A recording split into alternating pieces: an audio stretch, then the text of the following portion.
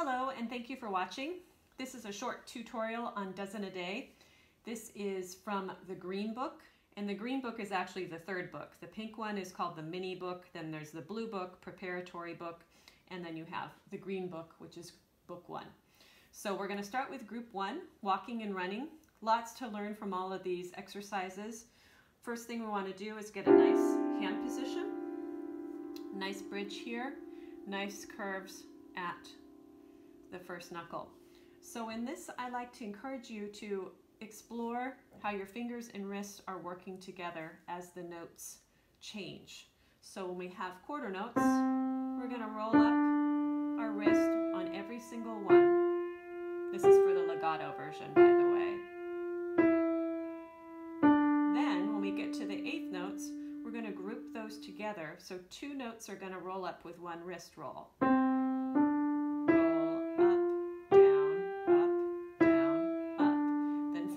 When we get to the 16ths, we're going to put four notes in one roll up. So it'll feel like this. Down, up, up, up, down, up, up, up, down, up, up, up, up, down. You'll also want to notice that as you play this, the quarter notes and maybe even the eighth notes are going to be played a little bit more on the pad, the full pad of the top of the finger, whereas the 16th notes are going to be played at the top of the pad, which makes them a little more precise. So now we'll go through the legato version without stopping so you can feel the rhythm. Here we go.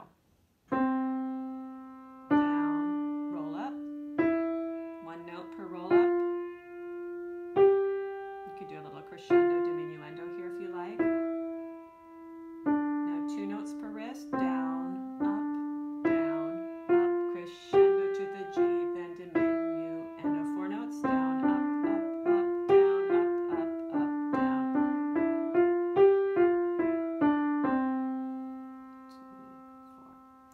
Staccato just feels a little bit different. These will all be done on the tips. So this one's more about rhythm.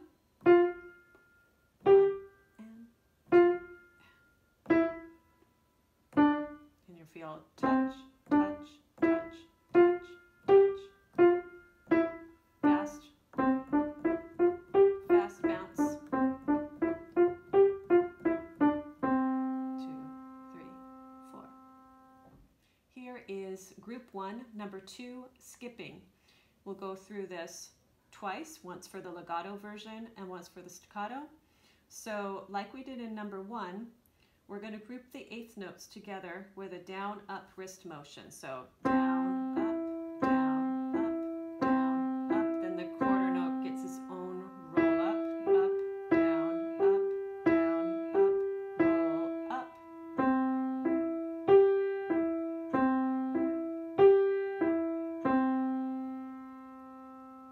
Staccato, you're going to have touch, touch, touch, touch, touch, touch.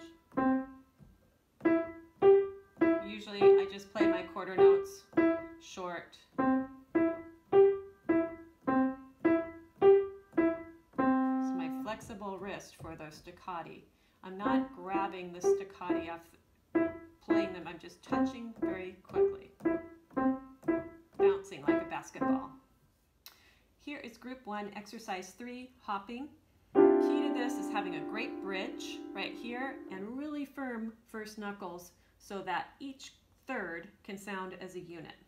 Here we go. Touch, touch. So you're throwing your weight quickly to the keys. Here's one at a time.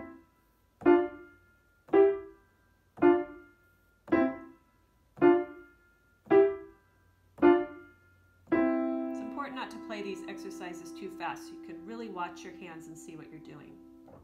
Here is group 1, number 4, deep breathing. We're alternating between the C chord and the G7 chord, which is an inversion. So what we want to do with this exercise is pace our roll-ups with our wrist so we have a nice, we're pulling the sound out of the keys. So it's going to look like this. We're going to start a little bit low. We're going to roll up through the pads, finger pad of these.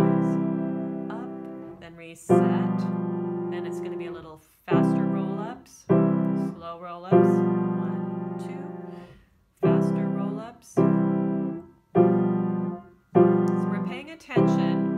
to the flow of the wrist, getting up and down, ready to reset for the chords, and we're paying attention to the place on which the chords are played. Let's do it one more time. So we're going to roll, up, reset, resetting low. For the chords, it feels like I'm pulling them up.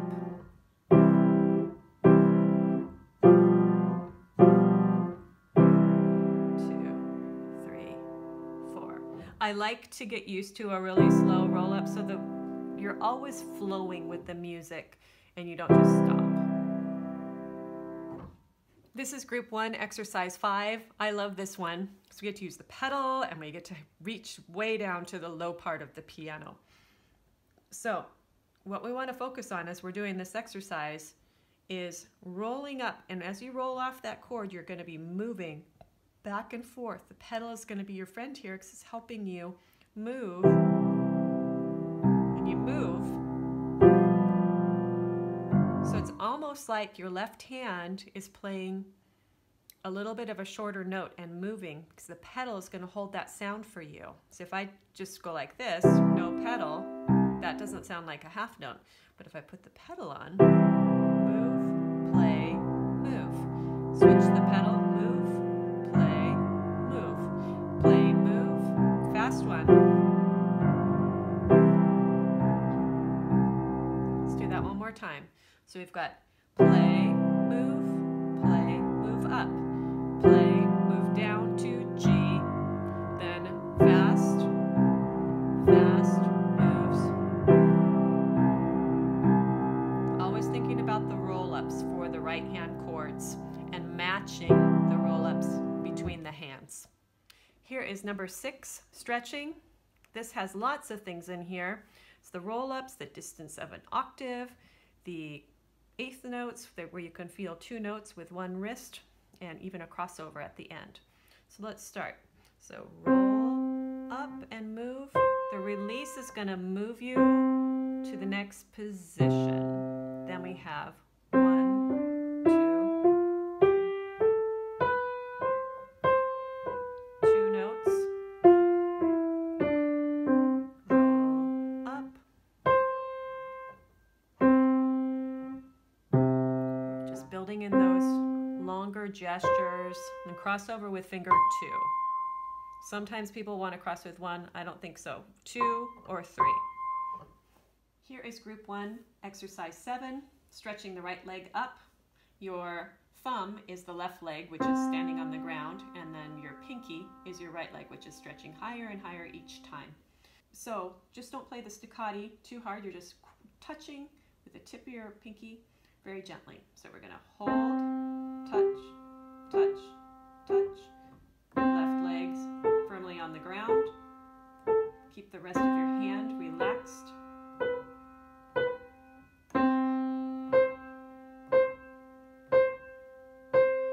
Now, if you cannot get an octave, if you're someone with a smaller hand, then just go back and forth between G and A.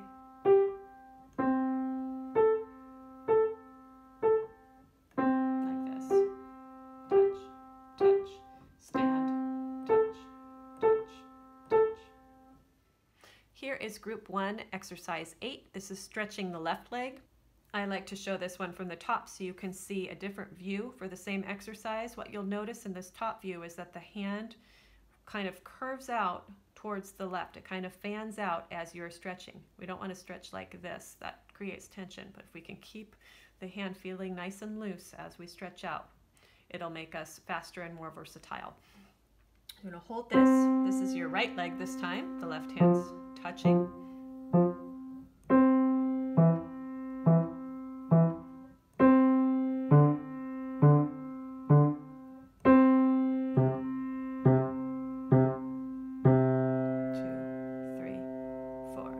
Again, if you can't stretch that far, just go back and forth between F and E.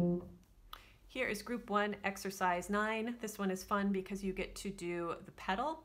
You get to do crossovers. In fact, the last crossover you will not be able to see on this video, but just know that it ends on a super duper high C. So we're going to be in C position, and I want you to watch my wrist as I play these. We're going to roll through.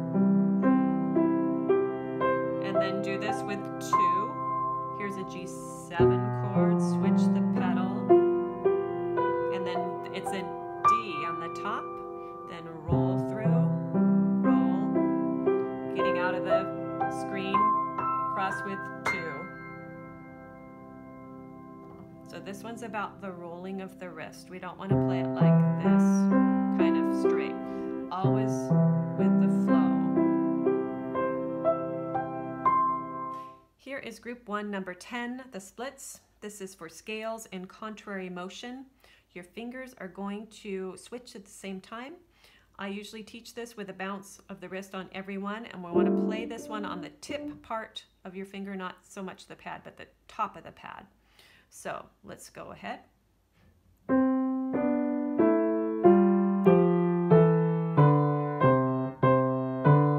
Nice shape of the hand, quick crossover.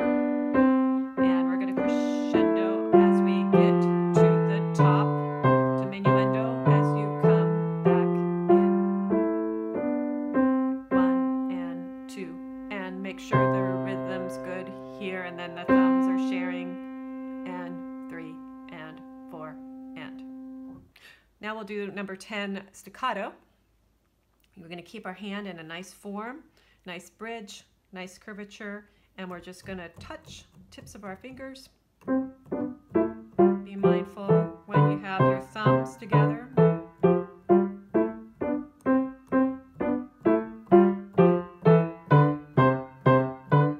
Now make sure, then we'll do these legato. 1 and 2 and 3 and 4 and 1 and 2 and 3 and 4 and.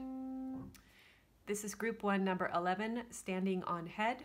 This is for parallel motion scales, so scales going in the same direction. They feel different because the left hand scale starts on the pinky, the right hand starts on the thumb. But we'll always be mindful of what's going on finger 3, because with one hand, that's where something's going to happen. So we'll roll up on the wrist on every one this time. Right hand under. 1 and 2 and 3 and do it again. And 1 and mini roll-ups. Nice shape to the hand. You're feeling the tips of your finger on the faster notes, the pads on the slower notes. Now we're listening for the rhythm here. 1 and 2 and tie. 1 and 2 and tie.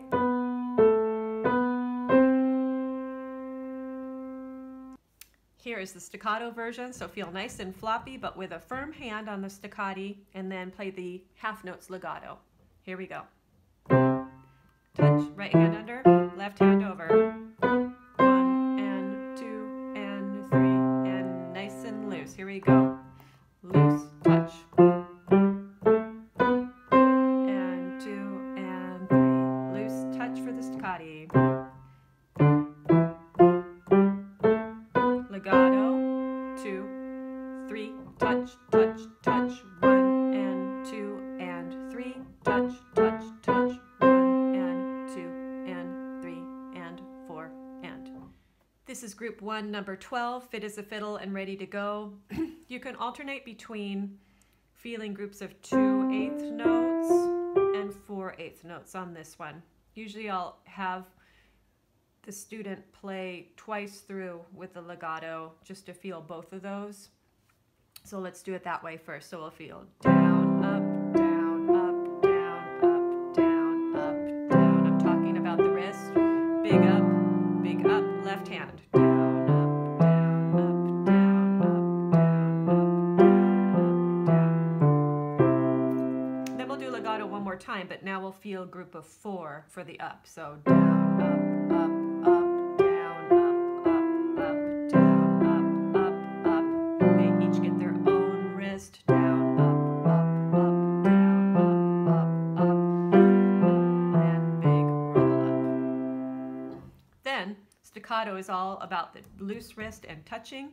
The other hand is not staccato. Whoever has the chords is not staccato. So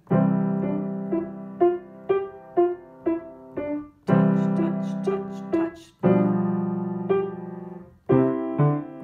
Touch, touch, touch.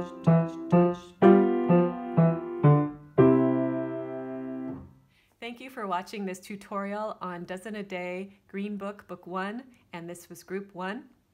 I hope you found it helpful, and if you'd like to subscribe to my channel, I have lots of videos on piano technique, piano exercises, piano theory. Thanks for watching.